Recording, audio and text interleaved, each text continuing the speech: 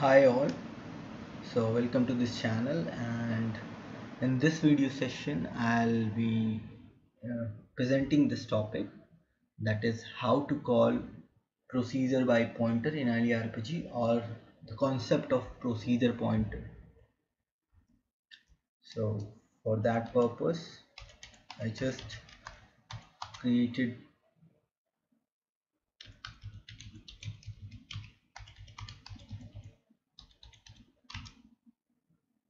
one program.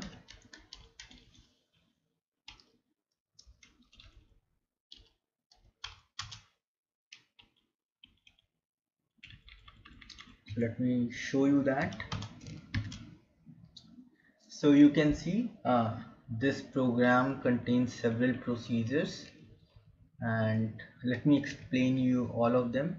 So first of all, I defined default activation group as star no, since I am using the EXTPROC here. So I need to define this, else I'll be getting the compilation error. Now another thing is, I defined the main procedure prototype and the main procedure interface, that is the just the placement of the entry parameters for this program. I can either use star entry as well, but that is an old way. Now we'll be using this way to receive parameters to this program. So this program PGMR6 will receive parameters, three parameters, num1, num2 and operation. So this is the procedure interface and this is the prototype for the same. So you can see the ext PGM is referring to PGMR6. Now after this I have defined several procedures which I'm gonna calling dynamically, or using the variable calls way.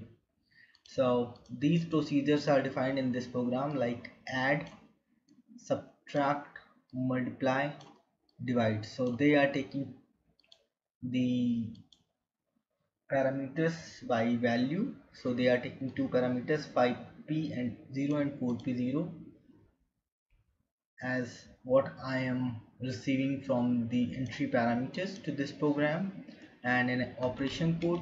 So operation code will decide what procedure to call: add, subtract, multiply or divide, which I am inputting from the command line, and the number num1, num2, whatever I am passing will be passed to these procedures when they called.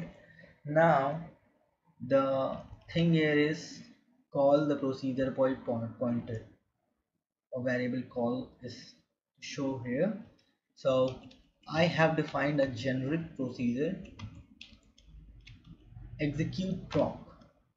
This is the prototype for that, and which is defined upon the execute proc pointer. So execute proc pointer is defined here, as you can see, and this pointer is the type of proc PTR. This is not a normal pointer, this is a procedure pointer. So whenever we define the procedure pointer, we are using the proc PTR with that pointer, proc PTR keyword with that pointer.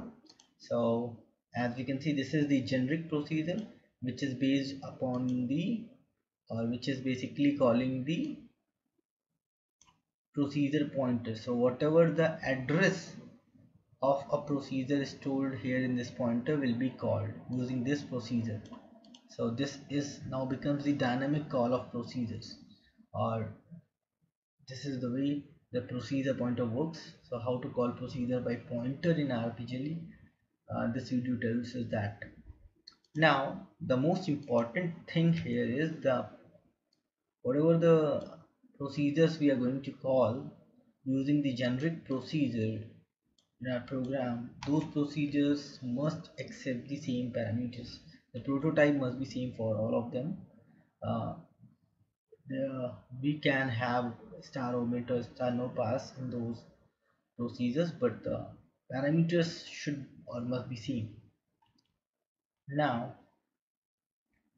now you can see, this is the generic procedure which will basically call either add or subtract or multiply or divide based upon the address which it stores at that time. So which this pointer where procedure pointer variable stores at that time. Now you'll see I'm receiving input as num1, num2 and operation code from the command line by the user. So then I'm checking if operation code enters by the user is A, B, S, M or D. If A, then I'll call the add procedure. If S, I'll call the subtract procedure. If M, I'll call the multiply procedure. If D, I'm calling the divide procedure. So how I'm doing that? Basically I am using the %PEDDR function, which basically get the procedure address, like the EDDR which get the address of the pointer variable. This time I am getting or retrieving the address of this procedure using the %PEDDR function, built-in function, and this will extract the procedure address and evaluate that in the procedure pointer execute PROCPTR. So if A, it will pass the address of this procedure to the execute PROCPTR after extracting it using this %PEDDR function. If it's S, it will pass the address of this procedure to the procedure pointer, and so on. So you can see that on different condition it is passing the procedure address of different procedures to the procedure pointer by extracting them using the %PEDDR, and then at last it is calling that execute proc, which is the generic one. So basically it is not calling execute proc, it will either call add, subtract, multiply or divide based upon the address it receives into the execute proc pointer, that is proc procedure pointer. Now in the else condition we can see if the operation code is not A, S, M or D, will simply return from here. Now you can see the procedures add. So basically add will receive two numbers and it will sum them and display the result. Same way it will receive the two numbers and it will negate them and difference is displayed. If multiply, it will multiply these two numbers and multiplication is displayed. The same way division will be happened, but this will check if num2 is not equal to 0, then only divide, else it will give divide by 0 situation. So this way you can either call add, subtract, multiply, divide using the generic procedure. The only thing you need to do is to pass the address of this procedure to the procedure pointer, and that procedure pointer will be passed to this, and this procedure will be based upon that procedure pointer. This way you can basically call the procedures using the pointer in rpgle, or you can say you will call the variable procedure, you will implement the variable procedure calls in this way. Just comment it out, just compile this,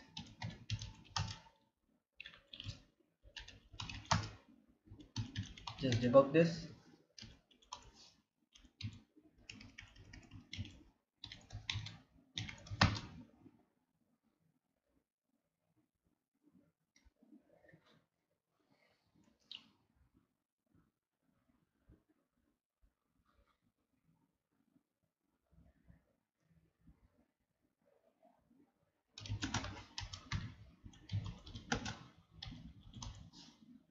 Call this program. So you will find pointer or parameter error. Let me check. So basically this program is accepting these three parameters, so I need to pass these parameters from the command line. So I have to pass num1, which is numeric, num2 is numeric, which is packed decimal, and this is the character. So let me check. So this is 5p0 and this is 4p0. I think the bytes it would take In decimal is 3 bytes for all of them. Let me confirm. So tagged 5 will accept 3 bytes and this will also accept 3 bytes. So let me call this now. So I need to pass the numeric values. So I'll be passing the hex values. So in packed decimal, every byte would contain the 2 digit except the first one, because first one would be uh, containing, or you can say containing a digit or a sign. So I need to pass, for example, I am passing 20. So every byte will contain 2 digit. So this way, first byte would contain 2 digits, second byte would again contain 2 digit,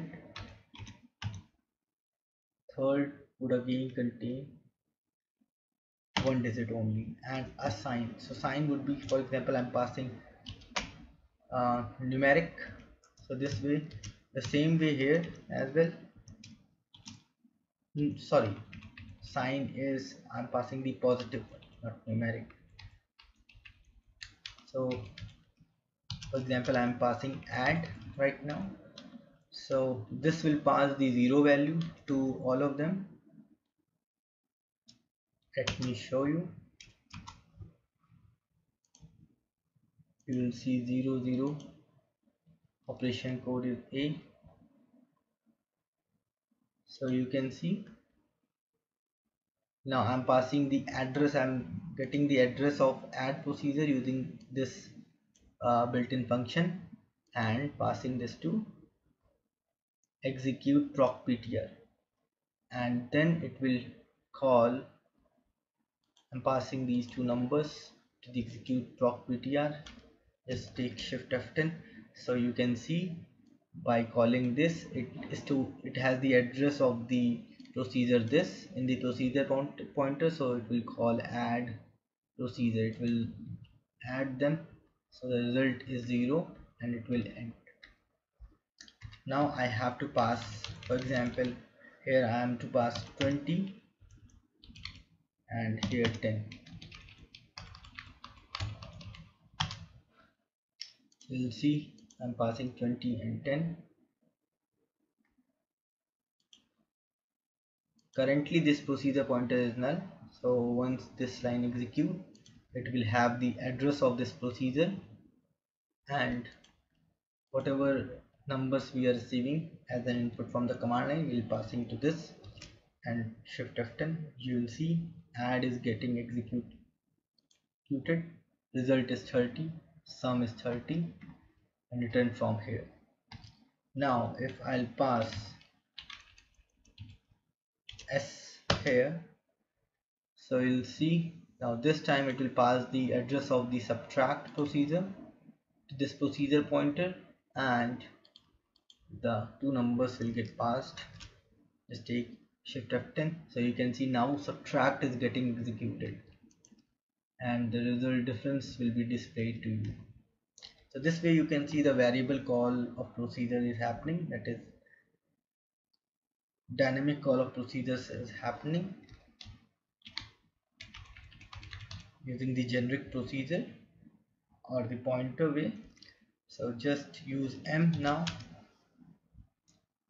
You will see that this time multiply procedure, address of the multiply procedure would get passed to the procedure pointer and it would pass those two number, and now we'll execute the multiply procedure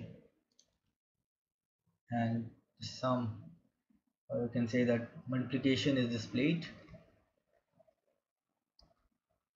Now if suppose I'm passing D now, it will pass the address of the divide procedure to the procedure pointer and it will execute the divide procedure using this generic procedure and pass those two numbers. The result is 2.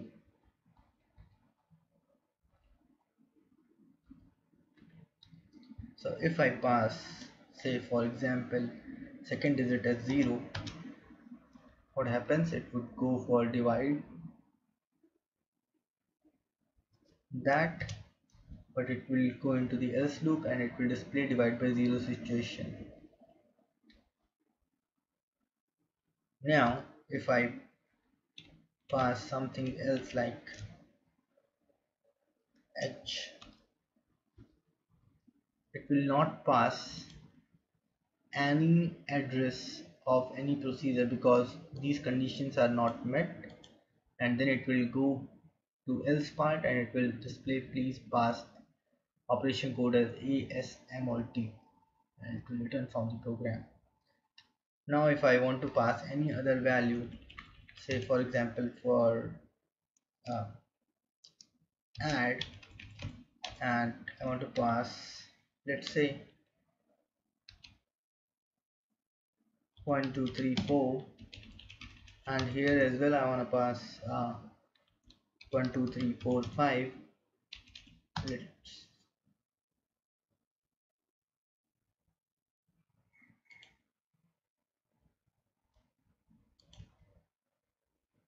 see.